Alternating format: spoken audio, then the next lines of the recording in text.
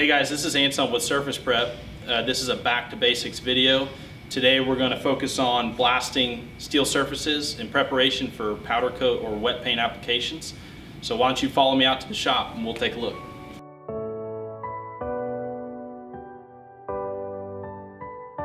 Alright, so there's a lot of information out there, a lot of ways to doing this stuff. There's SSPC, there's NACE, those all have specific call outs. At the end of the day, what we're looking for is a nice clean piece of material with a good anchor profile before we coat it. The way we're going to get that nice clean surface and good anchor profile is with blasting. Today we're going to blast a part in 120 grit aluminum oxide and show you the difference between a clean part and a dirty part.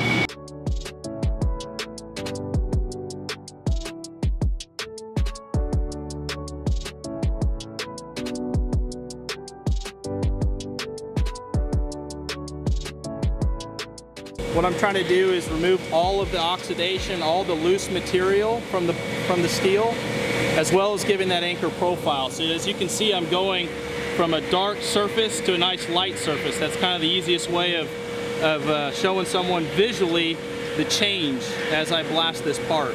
I'm going back and forth. I'm always trying to maintain a good angle so that I can get the best of the media as I'm blasting. I want to make sure I hit all parts of the steel or of this particular part so I can remove every little bit of loose material, rust, oxidation, anything that might be on that surface that would prevent the coating from having good adhesion. It doesn't take long to do it right way, so just spend a little extra time and have a much better coating. Alright, now that it's blasted, let's blow it off and check it out.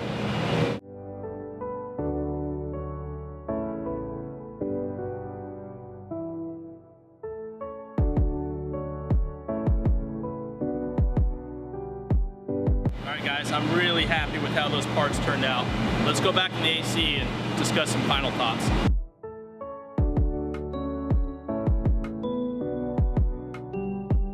So, to finish out, blasting can be very complicated. We want to try and keep it simple. There's a lot of different ways of doing it, a lot of different thoughts out there.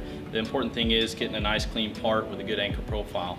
So please visit the links below, check us out at SurfacePrep.com, call any of our locations. We'd be more than happy to help you with your application. Thank you so much.